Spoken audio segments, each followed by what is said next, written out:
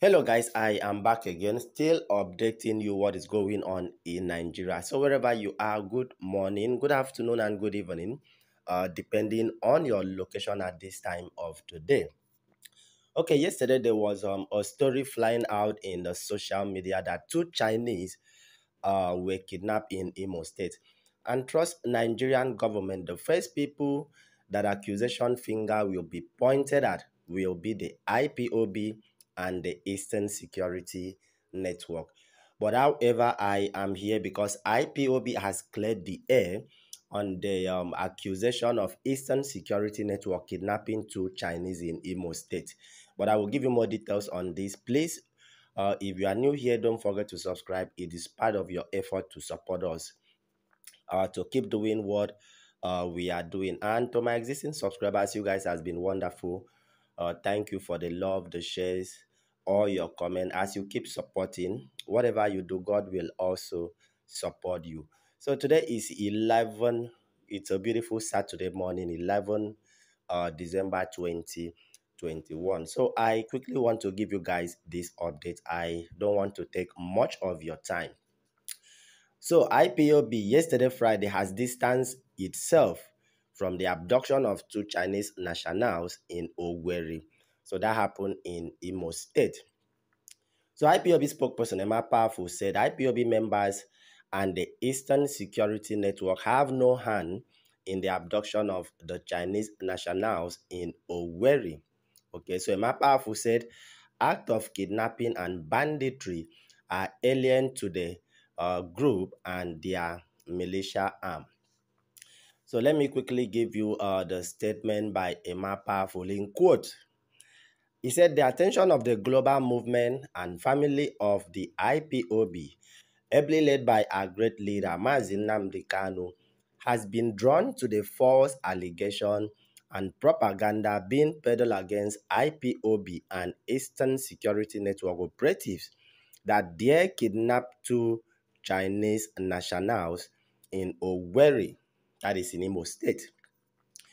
We want to make it abundantly clear to the public that IPOB and ESN have no hand in the said abduction. We are not into kidnapping or abduction for ransom. Such barbarity characteristic of bandits and terrorists is not part of our mandate. We are peaceful agitators for Biafra restoration. So Emma Powerful accused detractors of linking IPOB and Eastern Security Network to criminalities. Okay, further said that this effort to link IPOB and ESN with violence and criminalities are the handiwork of the detractors and enemies, but they will continue to fail woefully because the world knows that we are not a terror group. The Nigeria government has recruited a sort of fake ESN and hoodlums to implicate and demonize us, but more they try, the more our innocence is proved. We can't be a terror organization and still maintain presence in over 100 countries. Nigeria keep releasing real terrorists who are still fighting and killing their citizens, including security agents, without reason.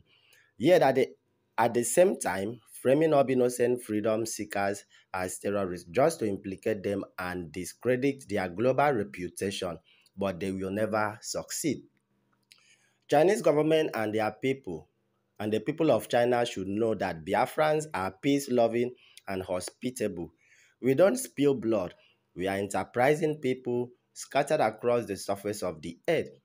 There is hardly any country on earth where Biafrans are not residing and thriving with their legitimate business, even in China.